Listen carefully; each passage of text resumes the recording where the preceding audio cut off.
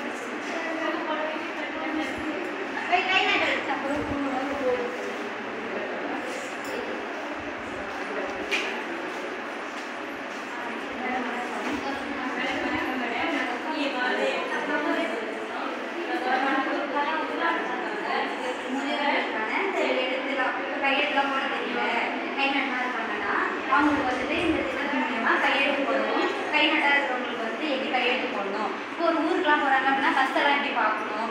Bus இப்போ நம்ம வந்து ஒருத்தவங்க கேட்டு தானே தெரிஞ்சுக்கிறாங்க முதியோர்லாம்.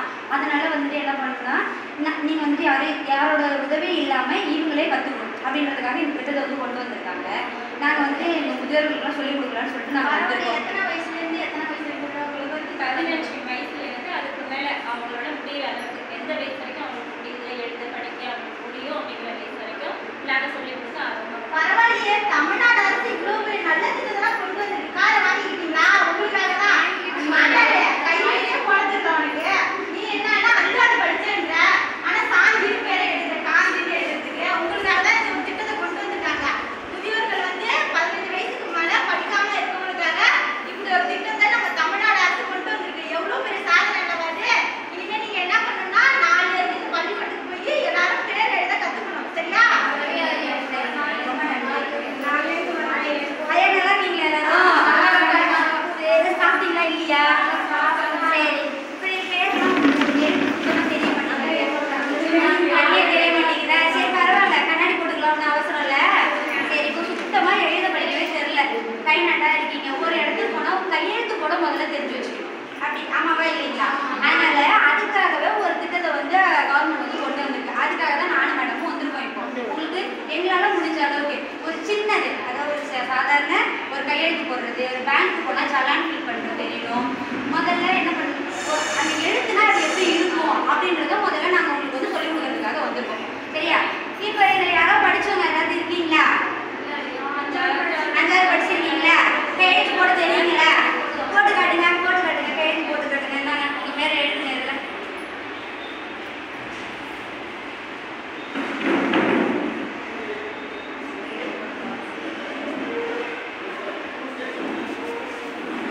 உங்கள் பேர் என்னதுங்க? பட்டி காந்திங்களா? பாருங்க, காந்திக்கு சாந்தின்னு எழுதியிருக்காங்க.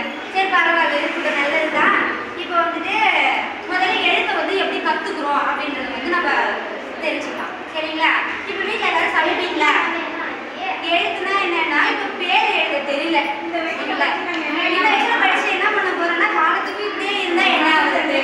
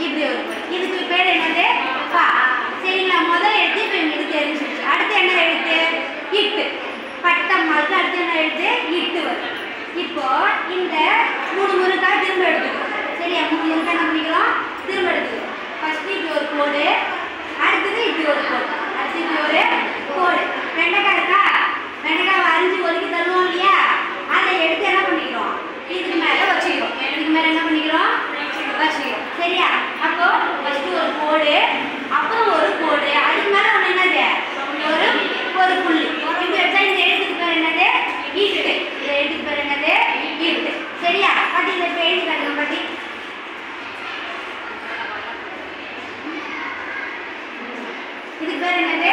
இட்டு. சரியா? அடுத்தது த, பட்டம்மாள்.